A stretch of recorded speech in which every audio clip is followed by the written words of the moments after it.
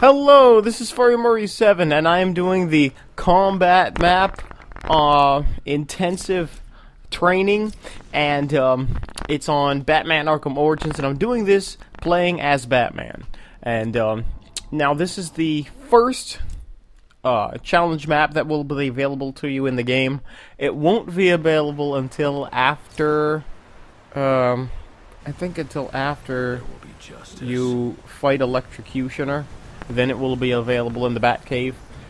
You don't have to access it through the Batcave though. You can access all of the challenge maps from the main menu, like this, just like back in the old game. It's just that now you have the extra option of accessing the challenge map from the Batcave.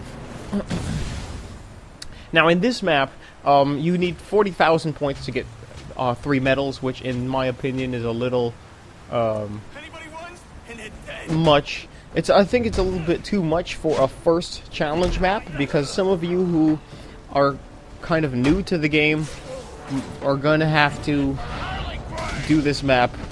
Maybe you have to restart this map a few times in order to get all 3.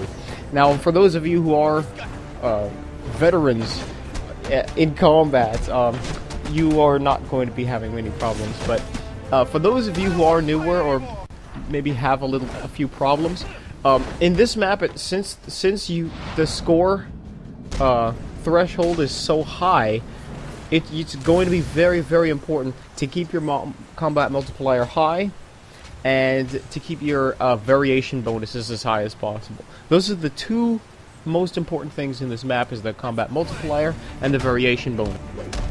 Now, if you click that link on your screen, or go down into the video's description and click the link there, you can actually see my video on the combo multiplier expert combat training. And in that video, I give you a whole bunch of tips and strategies that you can use to keep your combat multiplier as high as possible.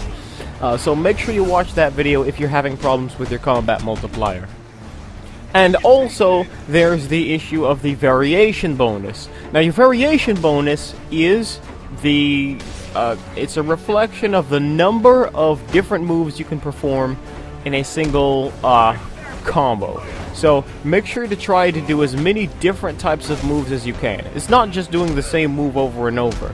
The variation bonus rewards you for mixing it up and doing as many different moves as possible.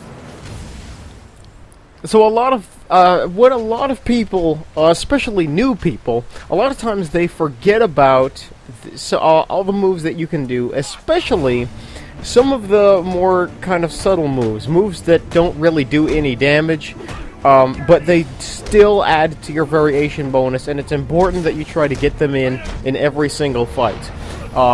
Moves like redirects and evades. Now, for those of you who don't know the terminology, redirects and evades are where you double tap the A button and you can jump over an enemy.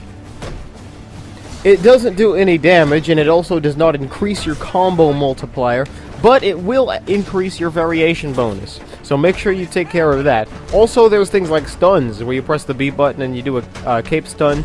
Super stuns also add to your variation bonus. That's where you stun somebody 3 times in a row in quick succession. And there's also, make sure you also practice the aerial attacks. That's where you stun somebody and then jump on top of them. And also try to do the special combo attacks, like the special combo instant takedown, and so the bat swarm if you can get the upgrade for it, and all that stuff.